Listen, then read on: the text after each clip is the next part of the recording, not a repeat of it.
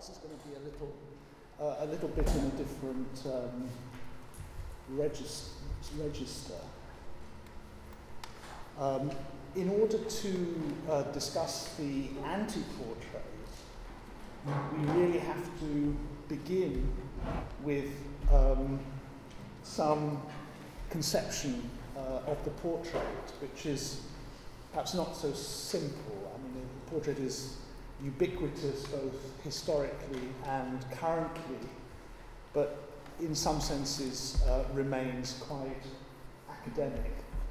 Oh, great, it works. When I was setting this up, I wondered why I put this portrait of portrait by Petrus Christus of a Carthusian from 1441 in at the beginning. What I wanted to have it accompany is a thought that comes from Jean Nancy in his book Le Retrait du Portrait, in which he says the portrait involves two things. It involves resemblance, but it also involves a withdrawal. So it involves a resemblance through an act of mimesis and some kind of withdrawal. That's not to necessarily make assumptions about what is withdrawal. You know, it might be the soul, it might be the character, it might even be life.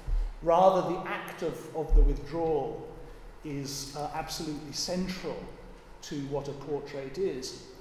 And Carthusians were certainly a very withdrawn order. They lived individually alone in their rooms with a little garden where they could raise herbs. They had a kind of revolving cupboard where food could be placed for them. And they only talked once a week during their long walk, which they took together for exercise in the countryside. So, you know, the idea of withdrawal is obviously implicit in their way of life. So the portrait presents something, but also involves some kind of withdrawal. Forgive me for putting up Rembrandt's self-portrait as the Apostle Paul. Having these two Christian references actually shows, I think, to a certain extent, the central importance of a kind of Christian model, in fact, to the notion of portraiture. I mean, what the Rembrandt shows is the performance of authenticity. So, I mean, we tend to think of these as terribly authentic portraits, but they're also forms of acting, in a way, self-portrait as the Apostle Paul. So the as structure is essential here, and also involves a kind of withdrawal from the performance. And it's in this withdrawal, perhaps, that we might want to locate some kind of interiority. The interiority becomes literal in this portrait of Caspar David Friedrich in his atelier by Georg Friedrich Kersting, where, you know, not only, as it were, you know, does the artist involve an interiority, he is in an interior with the window half closed so that he can just see the sky. So there's a kind of doubling in this of interiority. Interiority becomes opaque at a certain point, becomes opaque in Géricault's portraits of monomaniacs, as they're called, or were called then, which he did for a psychiatrist doctor, a friend of his, 1821 to 23. So you have the sense, you know, that what the subject is not necessarily given on the surface, but that at the same time that you don't have access to it. And the head becomes, or the portrait becomes, a hollowed out head with Francis Bacon, where there's a kind of split between the resemblance to be found in the photograph and the sort of material character of the face that becomes a head. So in a sense, you know, the Bacon's portraits are the becoming head of face, becoming head as an object and a kind of hollowed out object. So sort of, in a way, an emptying of the portrait in some sense. And one can, of course, also see that emptying in the death mask as a certain kind of model of the portrait. This is the death mask of Butch Cassidy, where what is withdrawn from the portrait is, of course, life itself. I was intrigued this week to see in The Guardian this article, "Woman comes face to face with her dead brother's transplanted face." The face of this woman's brother was transplanted onto a man who had destroyed his face in a gun accident. So it's a very strange photograph of her touching this face. So does that man become a kind of living portrait of her brother? That does introduce another question, which is the question of the relation of the portrait to, as I said before, the withdrawal of life in death, and here the idea of life itself.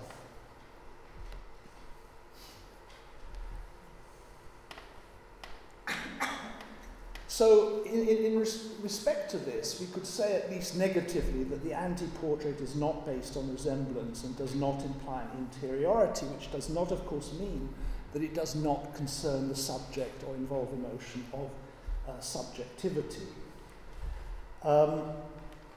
In previous writing on the figure of Buttadi's daughter drawing around the shadow of her lover who is about to leave, I've stressed the role of absence in the shadow that is preserved by the outline made by the daughter, but transformed into the presence of a representation by the act of the father, Buttadi's the potter, who covers it in clay and then bakes the clay, making effectively, I would suppose, a portable relief portrait.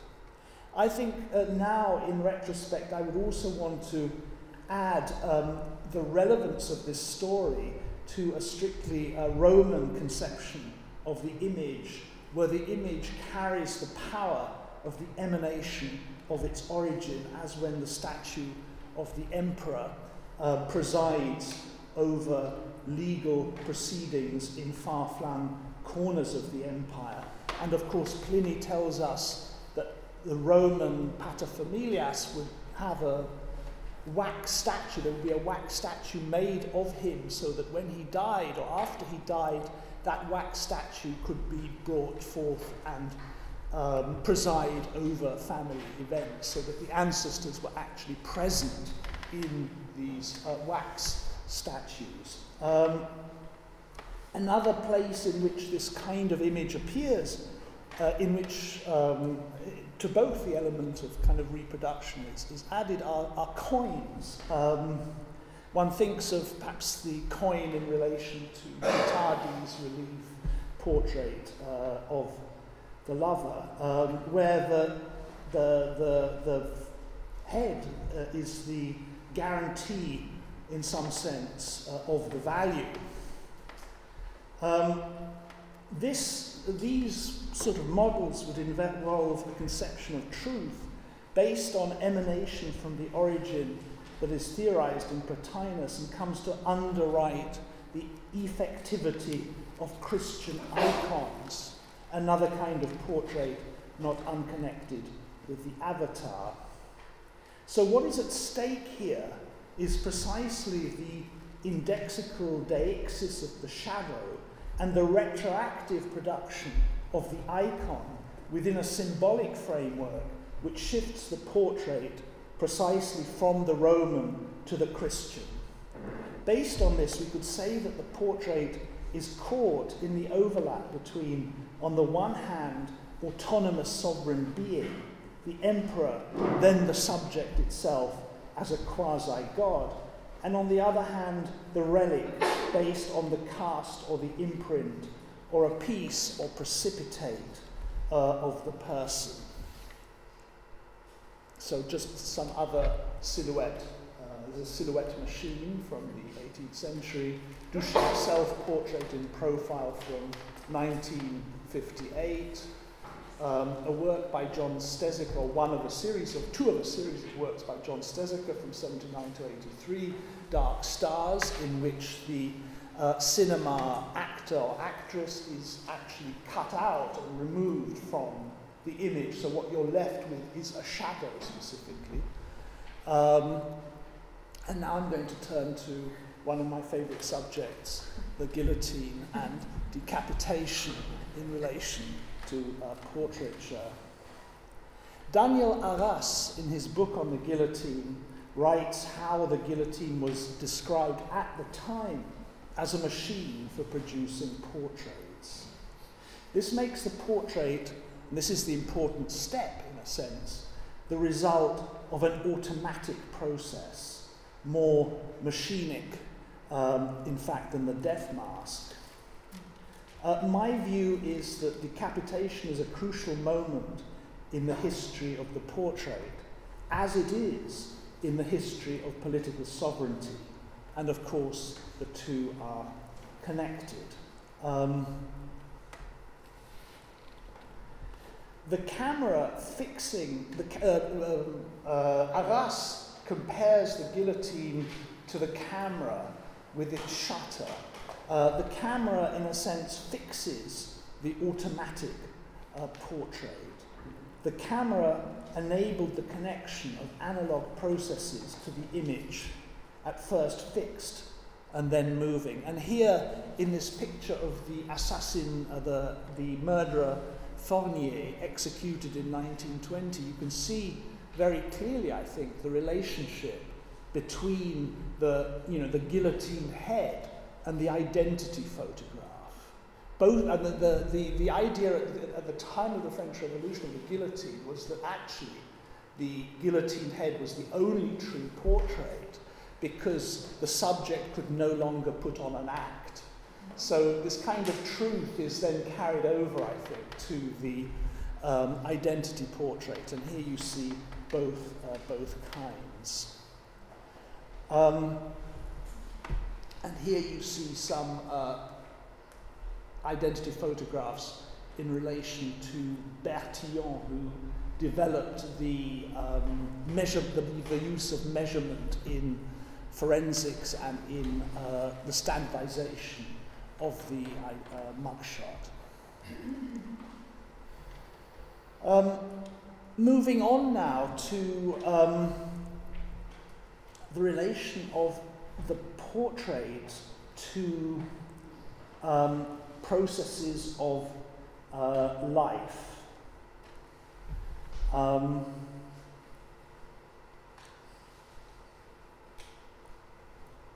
And to the in a sense, the registration of an automatism in the subject itself.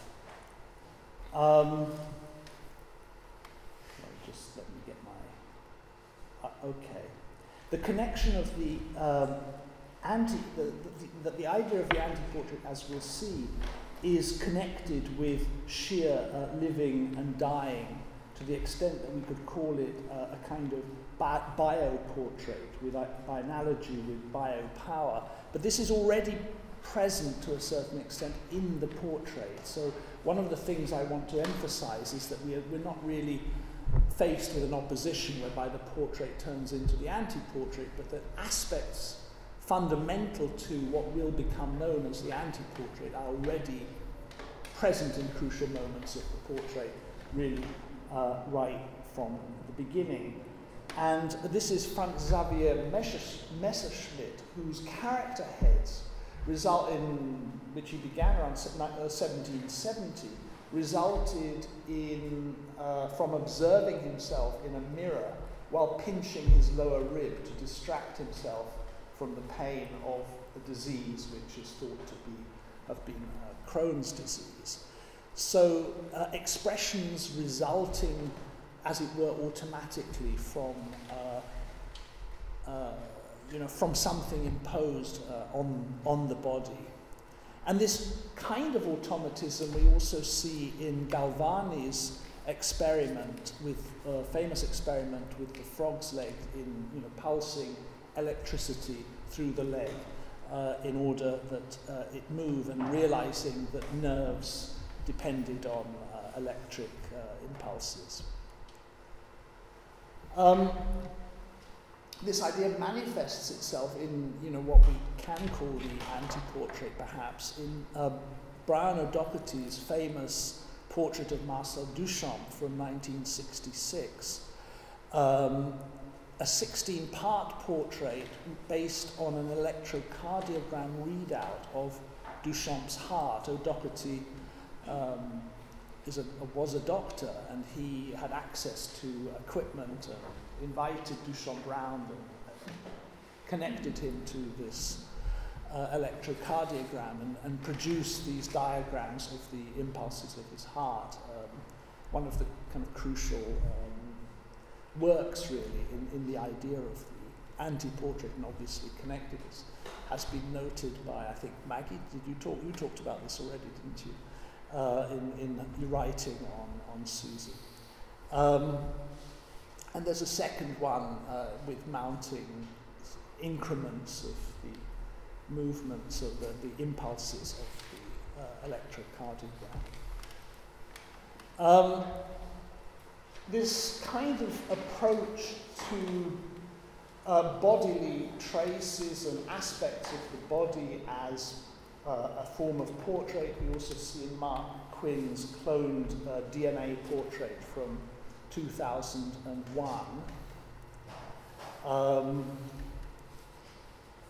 And in terms of bodily traces, one could read Duchamp's Bed of 1955 as a kind of portrait, or even a self-portrait, as one could of Tracy Emin's My Bed of 1998. To get back to Rauschenberg, here I want to distinguish two different, what we could see as possibly two different kinds of anti-portrait. The first side, in relation to the electrocardiogram, is the anti-portrait of the, if you like, analog traces of the body. But the other, and we see this also in the beds as the site of a kind of traces of the subject, stains indeed, coming from the subject. The other side is a kind of linguistic portrait, or a portrait referring to the symbolic rather than, one might say, the real. And Rauschenberg also is important in this aspect, in his portrait of Iris Clert of 1961, where instead of sending a work to the gallery, he sent a telegram saying, "This is a portrait of Iris Clert, if I say so, Robert Rauschenberg." And this was the work, this is the portrait, because he says it is. Another example would be the word portraits of Mel Bochner, and this is his portrait of Eva Hess, which has the word rap in the middle, and Bochner wanted to make word portraits without these word portraits becoming poems, so they would have to function in some sense in relation to kind of a non-poetic dimension of materiality of language. In order to do this, he used the thesaurus to get from one word to another, so it's a portrait constructed using a thesaurus, and therefore also includes the idea of, as it were, removing the subjective decision from which word comes after which word, since it's automatically produced by the thesaurus.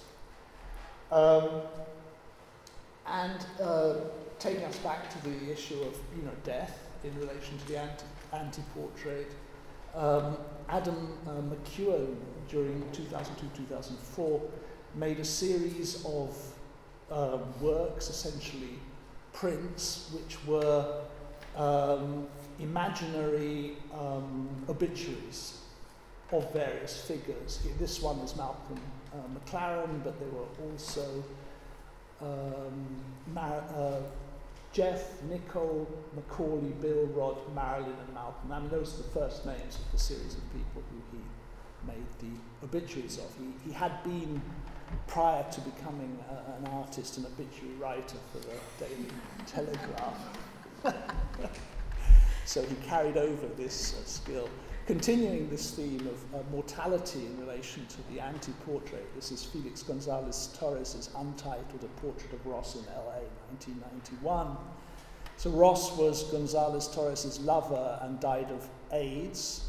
When he was diagnosed, his doctor told him his ideal weight was 155 pounds, so every day the candy is weighed and left at 155 pounds. Visitors are encouraged to take a piece, so it diminishes, possibly symbolizing Ross's weight loss due to AIDS, but then every morning it's weighed out again, so it's kind of eternal, but eternally also diminishing. Here's another Gonzalez Torres, Perfect Lovers, 1988. One can read this as a double portrait. And another work of Gonzalez Torres by, I think it's 1991, in which he put this double bed with two impressions out as a kind of poster around the city. And to get back to the decapitated head, these are some stills from works by Ed Atkins from 2012 to 2014. This decapitated head appears frequently in Atkins's work, coupled with either voiceover or text relating to bodily processes or disease. So you have this highly sort of digitalized, almost avatar-like head, and extremely physical descriptions of decay, aging, and in a recent performance, blood donation. Okay.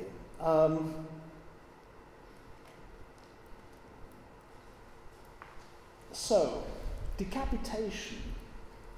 I mean, thinking about decapitation in the portrait, we've tended to focus on the head that becomes a kind of vulnerable object. But decapitation has also always concerned the rest of the body. What becomes, for example, of the political body without the head? Does this amount to a redistribution of sovereignty to the people, like the blood spattering crowd? Or does the body without the head twitch like a decapitated chicken, or like one of Luigi Galvani's frog's legs attached to electrodes in his discovery of animal electricity? The portrait becomes an anti-portrait in this respect when it's concerned with automatism. In Messerschmitt, expression becomes automatic, so we could say that these are anti-portraits involving the face, but it is also the case that the body below the neck constitutes the portrait in the automatic registration of its processes, from its life processes to its decay.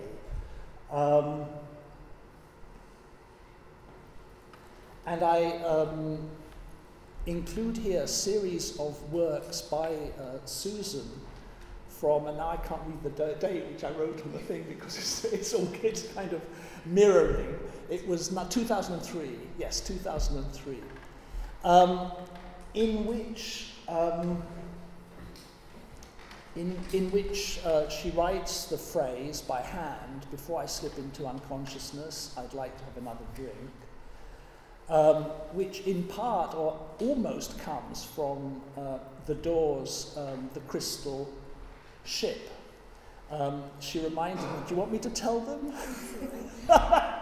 That the crystal ship is, before I slip into unconsciousness, I'd like to have another kiss. And she substituted, or misremembered and substituted drink for kiss. So an interesting slip, which we might speculate on afterwards. And I'll show you the series of these, what happens to them. And she's drinking as she's making these. Is it a glass with each? No. One glass of red wine. One glass of red wine for each panel. So this is after 1, after 2, after 3, 4, 5, 6, 7, 8, 9, 10, 11. Is that right? 11, yes. So this is the, if you like, the passing into unconsciousness, the fading out, if you like, of the subject, and this aspect of the fading out of the subject, or the moments of blank, or as Susan also says, intermittence in the subject, is absolutely crucial, a crucial aspect of her work.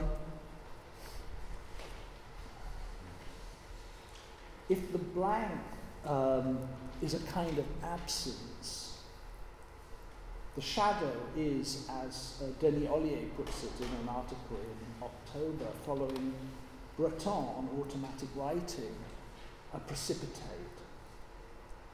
I think we can therefore see Susan's books, the diaries that Maggie talked about earlier, fashioned from Evernote files as a precipitate of her life, what she passed through as much as what passed through her. Not the private expression of the 18th or 19th century woman diarist writing in an enclosed room, an interior expressing itself, as it were, but rather a subjectivity forming itself and being formed in exteriority, the I fading into the outsides, the shadows. What, one might ask, is the relation between the shadow and the blank? Well, a shadow needs a blank. It will only show itself up on a blank surface. Indeed, it is the shadow that will make the blank show itself as blank. So we need to think, in a sense, about a double fading, process of fading and manifestation. The precipitate of the I, the becoming deictic, occasional of the iconic and symbolic material, here encountered not only actually but virtually, is dependent on and materializes a plane for the inscription of the uncatchable. I mean, when a shadow is caught, it's strictly speaking no longer a shadow. I mean, if it's fixed, so you could say photographs are all shadow and no shadow at all.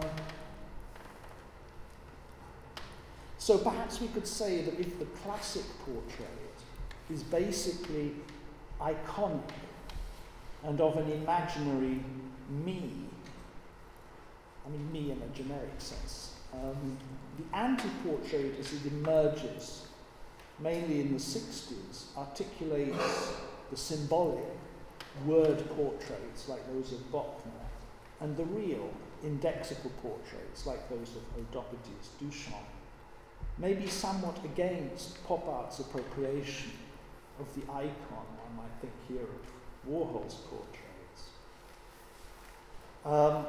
Susan's portraits, beginning with the problem of the eye in relation to its intermittence, blanks, shadows, take something more like a fourth position.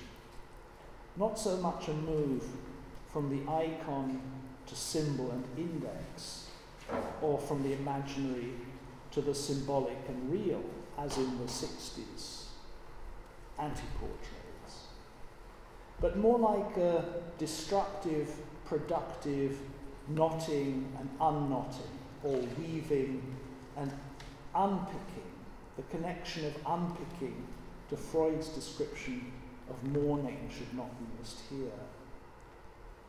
I have in mind the idea that the Lacan, in his later work called the Santo, which he uses to think about language in Joyce via the topology of knots tied and untied. The term comes from chemistry. It is the set of reactions available to a chemist to synthesize small molecules. So it has to do with a kind of non-intentional production, an unstable synthesis, constantly on the edge of coming undone, which is what we all are, after all, unstable syntheses, constantly on the edge of coming undone.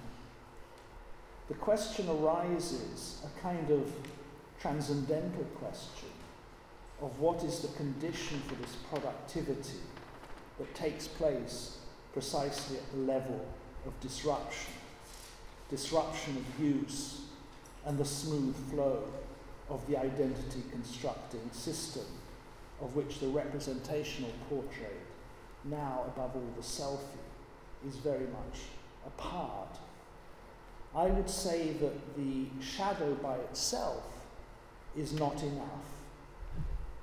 So, to return to the blank in the shadow, what we have here is the indexical, but not as a fundamental ground, something kind of lost in the virtual. So it's not like a sort of virtual analog opposition. I think that's quite important in relation to Susan's work, particularly the tapestries. It's not saying, oh, we have to move from the virtual or the digital to the analog. I'm just quickly flick through this because you've seen these before to get to something.